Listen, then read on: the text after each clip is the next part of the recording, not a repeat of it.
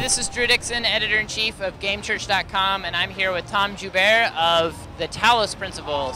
And you've also worked on the Swapper and some other games as well, but tell us a little bit about, you're here at PAX showing off Talos Principle. Tell us a little bit about that game, what makes it unique.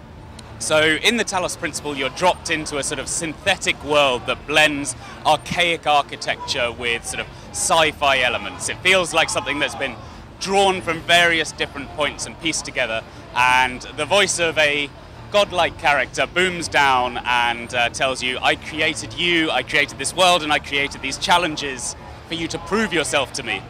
However, this is a philosophical puzzler, so while you're solving the challenges in the game, it'll be up to you to decide exactly why you're doing that. You don't need to buy everything that the god character tells you. Yeah, that's interesting. So, can you talk about like some of the religious symbolism and themes in the game? Like, what made you want to kind of tackle some of those things in this game? So, the key reference, I guess, is something like the Garden of Eden. It's a kind of humanist retelling of the Garden of Eden in a way. I think that story is, if you interpret on a broader level, that story for me is not so much about God as about humankind's drive to understand and explain the world, right? And that hasn't changed over time. Whether we believe in God or not, we still don't have all the answers. And so I think that there's a lot that we can draw from religious history and learn from it. And I was thinking about this the other day. I suddenly realized I'm not religious, but I am sort of politically active. I realized the other day I'd basically invented Christianity without a God, by sort of casting upon myself original sin because I feel guilty for living a Western lifestyle. And it's like, I'm always amazed by how many ways there are to play religion into what we're doing and to learn from that stuff, even if, you know, we don't all buy into it.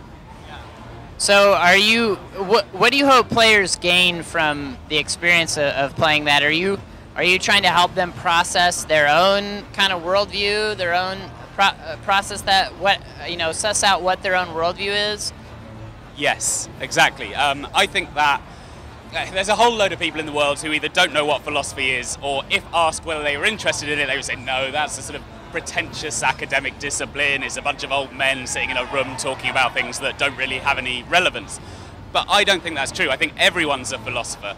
Whether you're religious or moral or not moral, whatever your position is, you've made some philosophical assumptions there. So this game is designed narratively to challenge those assumptions. The story adapts to who you are based on whether you tell it, I believe in God and I'm doing this because it's the right thing, or whether you tell it I'm a utilitarian or I'm a complete nihilist, I don't believe in anything. The game's going to adapt and raise challenging arguments against your position. So I really want to use the game to encourage players to think harder about their philosophical assumptions.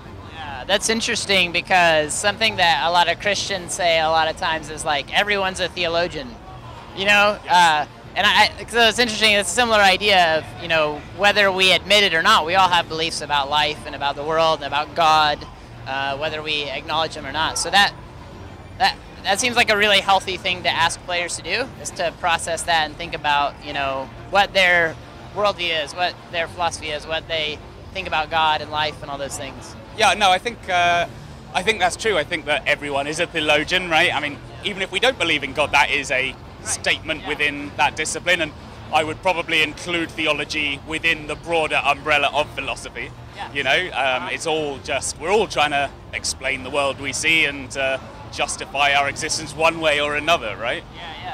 So that's something that it's interesting, because I think there's a lot of people, it's changing, games are changing in that regard, but there's a lot of people out there who play games that are like, I don't want to think about life when I'm playing a game, like I just want to have fun. I don't want to think about philosophy and religion and theology. What would you say to somebody who says, like, just give me a fun game? Like, whereas I think you're really trying to do something thoughtful here. Like, how would you kind of counter that? I would say, I'd probably say screw it, don't play the game, to be honest. There's so many great fun games here, you know. I mean, look around where we are, like the Broforce and the Hotline Miami. Yeah. There's a lot of fun out there to be had, and this game is fun. You can play this game as a completely abstract puzzler and completely ignore the story. It's, you know, we don't force cutscenes on you. It's there for you to dig into if you want to.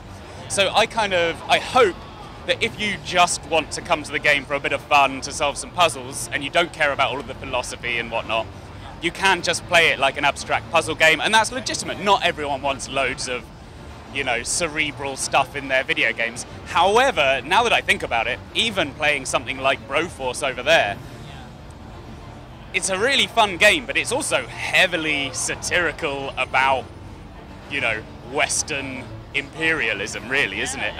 So the idea that we can't have fun and do the philosophy at the same time, I think, is not sound.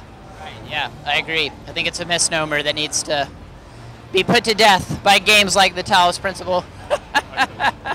So anyway, Tom, thanks so much for your time. We really are looking forward to the Talos Principle, and we'll definitely be keeping an eye on it. So thanks, man. Let your will be done.